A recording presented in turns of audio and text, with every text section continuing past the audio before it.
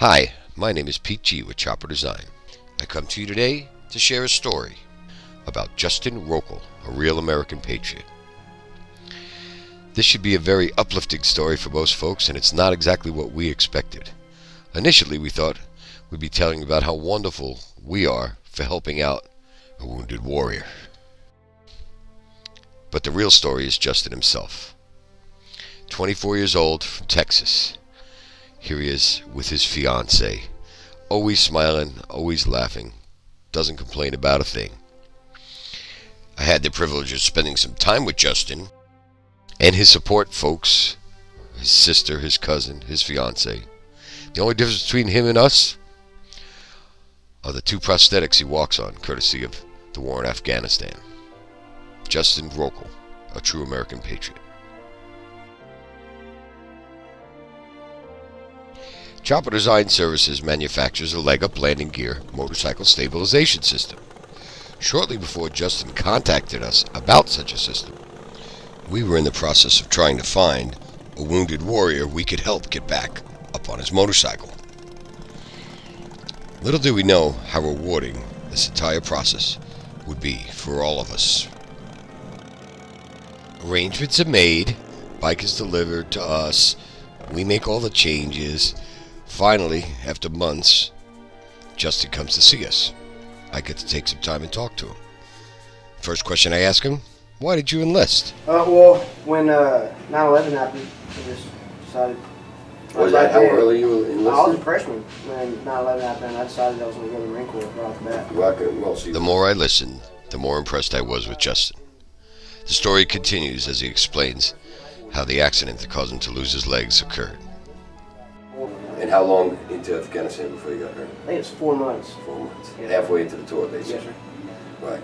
And if I remember correctly, were you in a vehicle when? Yes, sir. Well, we just lost a bunch of guys, and we were in platoon elements, and we went over there. And first, we were living in trucks, and actually, we were living in caves.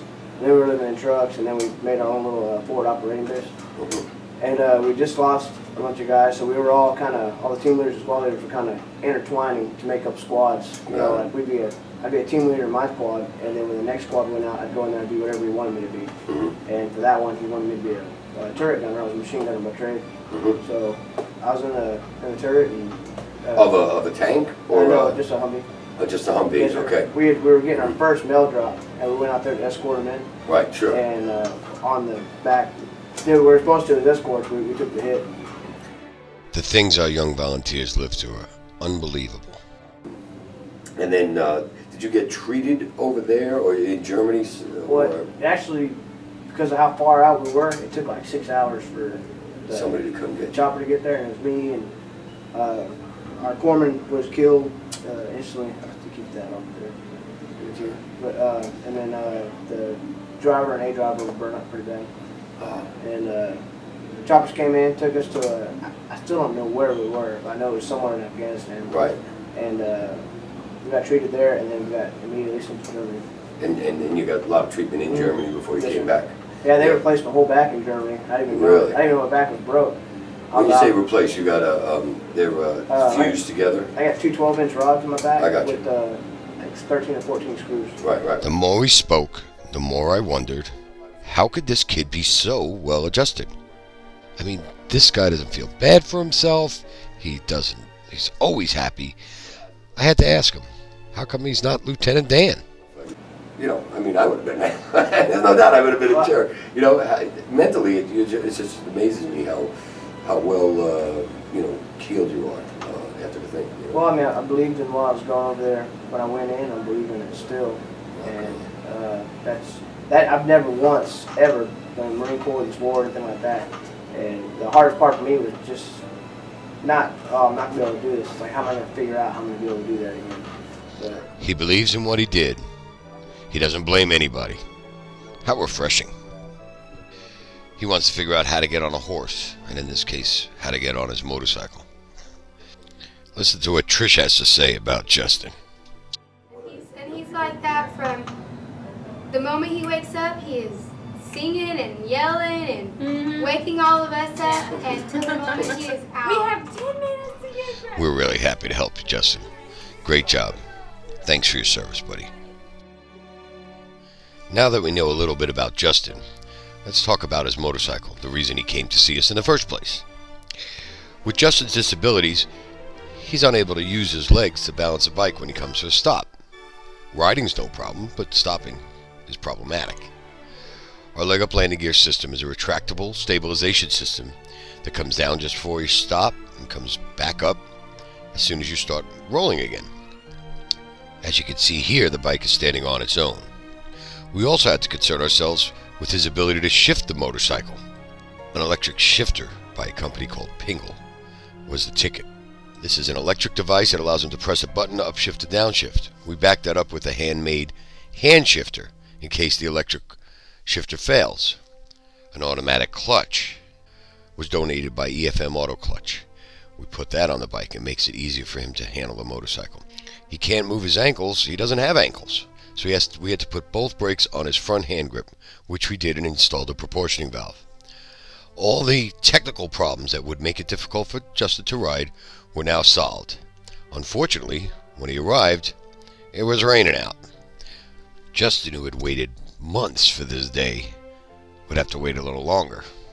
But we did get creative to get him up to speed on his new bike. A wheel dynamometer, a machine that allows you to mount the motorcycle and spin the rear wheel that we happen to have at Chopper Design, was used to let Justin get a feel for his motorcycle. All the buttons, the switches, the methodologies, when to bring the wheels down, when to bring the wheels up, anything to give him a little chance and a little feel for what he'd expect once he got his bike back to Texas. Soon it was time to say goodbye to my new friends. It was sad to see him pulling his truck away in the rain, but Justin and his family left quite a mark on myself, my staff, my family. Made us think about what's American, what this country is all about. As they pulled away, of course, a big thank you. Thank you, guys. And a hoot from his support team. I'm happy to report we just heard from Justin, and he's out in Texas riding his motorcycle with a big smile on his face. We learned a lot from Justin in just a few days. It made us think about what our young men and women are doing to protect our way of life. And maybe the fact that the lawn's a little long isn't something to complain about. Not when these kids are doing what they're doing for us. To learn more or make a donation to Justin or other wounded warriors, visit our website at landinggear.com. Click on the picture of Justin in the top right corner and you can learn all about it. Appreciate you taking your time to look at this. Hopefully it opened your eyes as much as it did ours. If so, please tell your friends. Have them have a look at Justin's story. Thanks for watching.